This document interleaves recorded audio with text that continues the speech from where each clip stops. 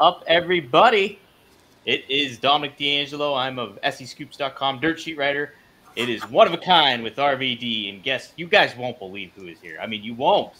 Guess, it's Rob Van Dam. Rob, how are you? Imagine that. Jeez, can you believe it? I can't. I can't believe how quick these Thursdays are to each other. I know, right? Well, every couple hours. On Friday. Last Friday. Oh, right. All right. Well, that's why. That's why my timing is off. Yeah. No, doing good, dude. I'm sporting the. I'm about to get in the jacuzzi here. For tonight's episode. Yeah, you're rocking that the man bun there going on right now. Hey, I don't have that capability anymore, sadly. But then the breaks. We're live though on Rob's YouTube channel at The Real RVD and at RVDTV.com. So be sure to share, like, subscribe, get the word out. We're also live on Rob's Twitter. So yeah, be sure to ask a question. If you guys definitely want your question answered, feel free to use the super chat and we'll definitely get to it because it pops up on here. I always try to keep my eyes peeled for some good ones too, moving along. But I see we got David Von Boglin in here, Italian. We have Triple E in here. Some good names, some regular names on here. But, Rob, we have a special guest today, don't we? Yes, we do. We do. I've been talking to my friend here for a while about coming on the show, and I just thought, what a wonderful time to do it. A couple years ago, I wrestled for this promotion in Wisconsin, Frontline Pro, and it was a fundraiser. And the guy that is the number one dude, I mean, he's the boss. He's running. It's his company, but he's also the main baby face behind it. It's the whole thing is just like a good energy kind of show. It was like raising money for a few different things. One of them being suicide prevention in the Army. Oh. Uh-oh. Rob froze up. Guys, chime in. See if is it me or is it Rob? I hope it's not the solar flares again. We had the solar flare issue last time, a couple of weeks ago. But yes, if you guys want to chime in, use the super chat. Feel free to subscribe, rvdtv.com. Go to Rob's YouTube channel. On top of that, spread the word out on Twitter and everything like that. Hopefully, Rob will come back. But I will finish what Rob was saying and get his special guest on here. He mentioned it, Frontline Pro. We'll get a little bit more details from the man himself, and that man is Ben McCoy. Ben, how are you, dude? Doing all right, man. It's just my luck, you know. You're about to do everything. And then he finds a way to hop off. And then he hops on off. He's just, hey, that's why they call him the Zen Master. He appears and disappears whenever he feels like it. That's it. He's like Batman. For real. It's his world. We're living in it. It's totally. That's it, man. So. But you're doing great. And the bald works. Don't feel bad about not being. So? Oh, thanks. Don't feel bad. I've been existing with it for about 10 years now. So. Oh, there you go. So you're a seasoned pro then. I'm well used to it. I'm a seasoned vet at being bald. So there you go. But hey, why don't we start off then just getting your background as a wrestling fan? How did you get into it, and what really intrigued you into the business of it? Well, not the business, but just being a fan starting off. Oh man, I think it's that. I unfortunately have the cliche answer, which is. I can remember my earliest memory being 4 years old and going downstairs and watching the recap to WrestleMania 3 that I had never before. It's like 4:00 in the morning, right? It's dark out. There's no lights on. And I remember watching it, and it was setting up for WrestleMania 4 in the tournament. And I watched Hulk Hogan slam Andre the Giant, and my 4-year-old brain saw a superhero slam an actual real life in front of you, true to God giant. And I couldn't compute it. From that point on, I was hooked. It was over. And then the craziest thing happened, and I wound up finding out that you can wear pink and black and be really tough and make other guys tap out, and wear really cool sunglasses that make you look like a futuristic like rock star. And so, you know, Bret Hart was the way to go. And I was so lucky to be able to meet him with my daughter. I have the best story I have about Bret Hart isn't even my childhood. We met him very luckily at a show. I took my daughter. She wanted to meet him. He was 35 minutes from my house. I couldn't not do it. We were second in line, and they had just brought his glasses back out, and and we were leaving, and it was like the old commercial where the kid's like, Bret. And my daughter is walking away with us, and she goes, Dad, his glasses. And they're bringing the box of Bret Hart glasses out. And as they're doing it, Bret sees her say it and calls her over, signs a pair, and he's selling these ones, puts them on her head and says, those are on me, kiddo. You have a great one. And sends my daughter off. And I was just like, that's insane. So that's, but as a kid, that was my guy.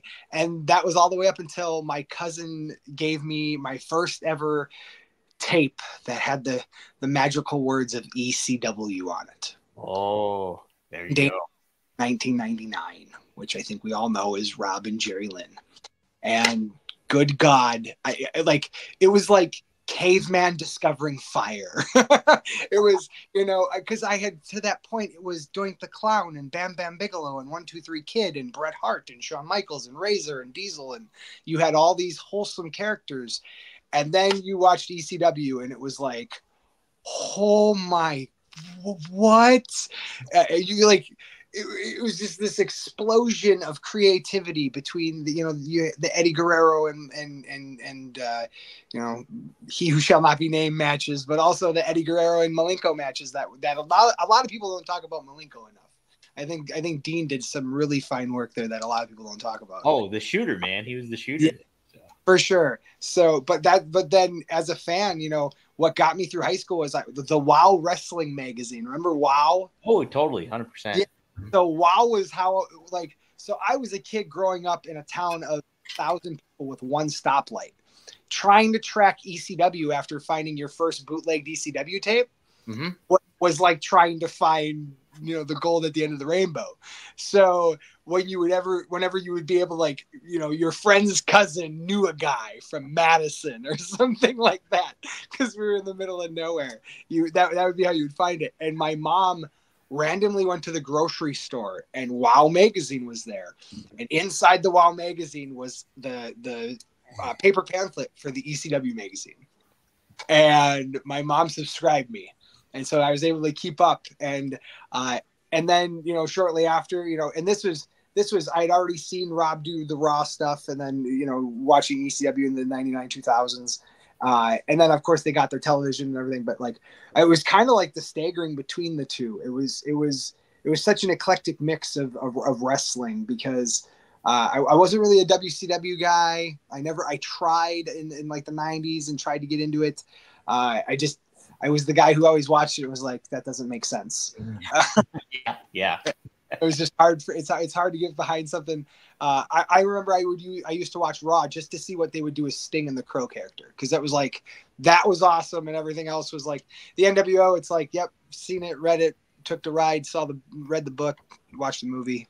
It was, you know, but it was I would watch for that. Then, you know, anything ECW you could get your hands on, because that was just like, you know, there's just so many things that floated in my mind at that time. You know, I mean, I can remember Tommy Dreamer getting caned, and never feeling that type of emotion from professional wrestling before. I can remember, we won't let him know this, but I got super emotional when someone broke his ankle, and because the streak should have never died. Oh my God, there's so, like, to this day, it's like, man, I bet you he would have won another 6 months. They would have done nothing. It would have been just this. Right. And of course, I was a big fan of Taz and the Taz mission. I love the almost like Street Fighter character. I know where my phone is, baby. So you can hear me, right? You guys can hear me. Yep. Oh, now I can see me too. When I was down in this little square down here in the corner. It says everyone can see and hear you, but I didn't believe him then. But now we can hear you. Well, now we can hear you. We didn't hear you beforehand when I put you on, but I don't know what's happening, but I won't be surprised if we find out there's solar flares again. Not the solar flares again. It did it again today. It hasn't done it since that day. And earlier today, it did the same thing to me, and I forgot about it until just now. I just plugged in. I just hardwired it in right now, so that's why I'm in a different shady part of the house. But deal with it. Yeah, dude, gotta roll with it. Was that a staircase behind you, Rob? That was a sweeping staircase, though. I will say that. Yes. Oh no. Oh yeah. No, you don't see that. Yeah, you see part of the staircase. Yeah, that's like some good shit right there. That's like that. Honestly, that's some Scarface Tony Montana. Yeah, that's cool. Yeah. It really is. Manny, get the yayo. There is nothing wrong with that. Nope. No. I don't know what happened to No, but that was the wrestling, man. I got into it, and then I fell out of wrestling in college because I was going for a television degree, and got back into it after that. And then me and my cousin and a bunch of my buddies, a bunch of idiots, decided we were going to backyard wrestle because we didn't know schools existed. We didn't know that was like a thing. And we're a bunch of teenagers. Even at that time, you didn't know wrestling? Yeah, no, because we're from, like I said, small town, one stoplight, literally. Mm-hmm. Spencer, Wisconsin. Shout out to Spencer, Wisconsin. Spencer Rockets. Go Rockets. Good football team. Great wrestling team. Coach Shernitz and all the wrestling guys. But no, it was such a small town. There was just no way to get that type of stuff. And then me and my buddies found through the yellow pages a wrestling ring rental. Oh. His name was Lance Stansky, and he had this wrestling ring, and he rented it to us. I think he knew we might not be trained, but he did it anyway because we seemed really nice and we were doing it at like a legitimate location. Obviously, found out we didn't know what we were doing, pulls me aside and goes, I'm going to a place in Milwaukee. They'll train you. You seem like the only guy who kind of know what you're doing. Do you want to do this? And I was like, that would be great. So I met a total stranger, knowing I knew him for a grand total of 3 hours. I drove to his house 2 hours away from my house. So it was almost as long of a drive to get to his house as I knew him. And then the wrestling journey began, and I went to Brew City Wrestling down in Milwaukee and trained under the Beer City Bruiser from Ring of Honor. Oh, yeah, absolutely. He was my trainer.